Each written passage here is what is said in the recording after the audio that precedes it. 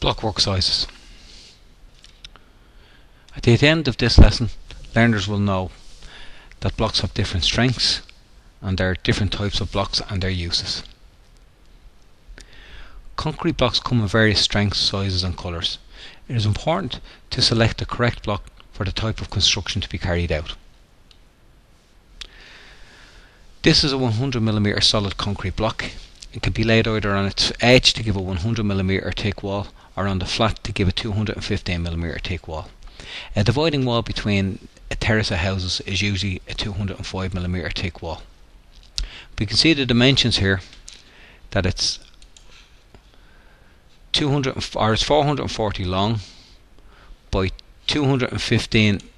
440 long by 215mm high and 100mm thick. The 100mm solid concrete block is widely used in construction in Ireland. When calculating for blockwork or brickwork, always include a 10mm joint.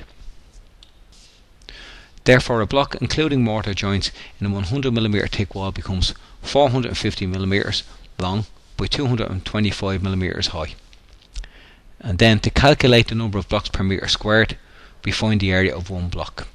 This is done by multiplying 0.45 metres by 0.225 metres, which will give us 0.101 metres. 0.101 metres squared. The squared is very important.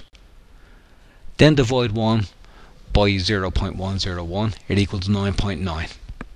It can now be seen that 1 metre squared of 100mm thick blockwork consists of 9.9 blocks. This can be rounded up to 10 for calculation purposes. This is a 100mm cavity block. It can only be laid on its edge. The 100mm cavity block is lighter than the solid block. It can only be used above ground level. It has the exact same dimensions as the 100mm solid block in that it's 440mm long, 215mm high and 100mm thick. This is a filler block or stock brick. Its main uses are for making up levels in block walls, e.g. around window and door openings. The dimensions of it are the same as the standard clay brick in that it's 215mm long, 65mm high and 100mm wide or thick. This is a 215mm hollow block. There are 9.88 blocks per square metre. Again, you would round this off at 10 for calculation purposes. These blocks are only used above ground level, mainly to build houses, sheds and boundary walls. We can see the dimensions here. That's 440mm long, 215mm high and 215mm wide.